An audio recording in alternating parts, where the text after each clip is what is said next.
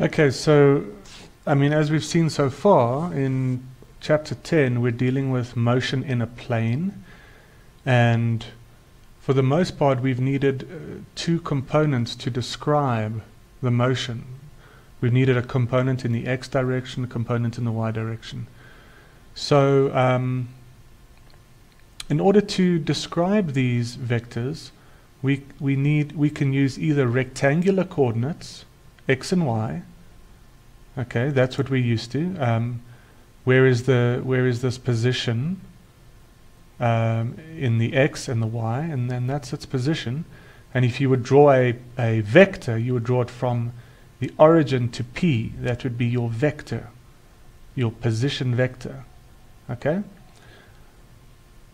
Another way is to do polar coordinates, is to use polar coordinates, where you've got r, which is the length there, that's your radius r, and your theta.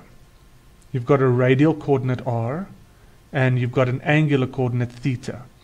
And so r is just simply the positive, because it's always it's a magnitude. Okay, it's never negative. It is equal to x squared plus y squared. So it's x squared plus y squared square root of the x squared plus y squared. And then the angle is equal to arctan of y over x. Okay, pretty straightforward. And then your x component would then be r cos theta, and y would be r sine theta. Okay.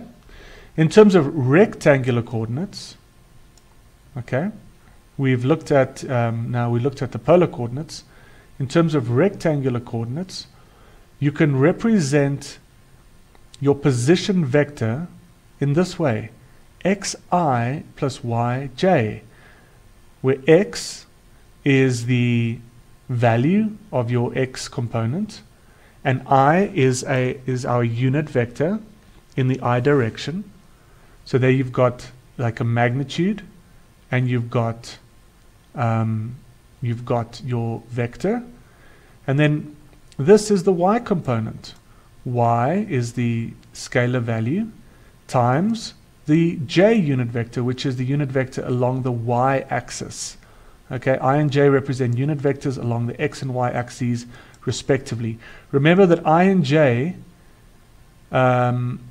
it's not your deep water hake, you know, these are your unit vectors in the x and y direction. They've got magnitudes of 1 and the direction in the x and y respectively. Okay? So if you've got a vector A and you want to decompose it into its components, you can decompose it in this way. Remember that there's your vector. You draw a line straight down there parallel to this y-axis until it cuts the x-axis.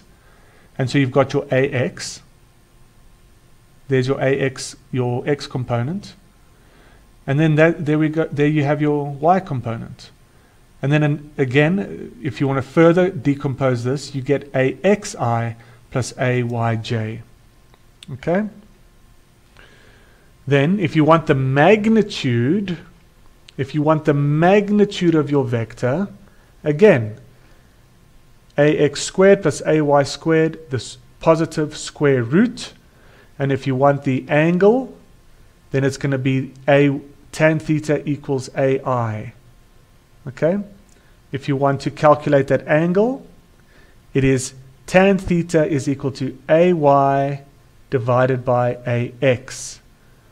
Or rather, theta is tan to the minus 1 of ay over ax. Okay? And then finally, this is very, very helpful.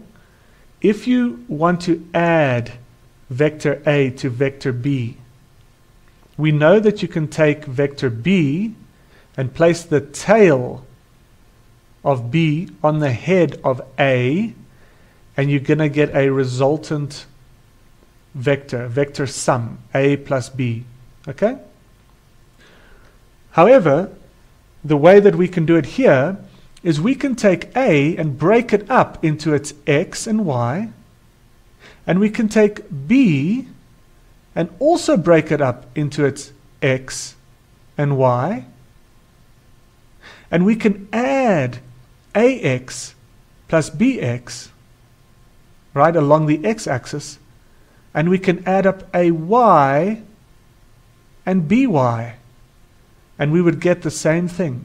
Can you see that Rx is ax plus bx, and Ry is ay plus by.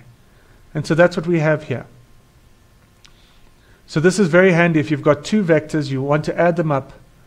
You can break them up into x and y, then add up the two x components in the I direction and add up the two y components in the j direction.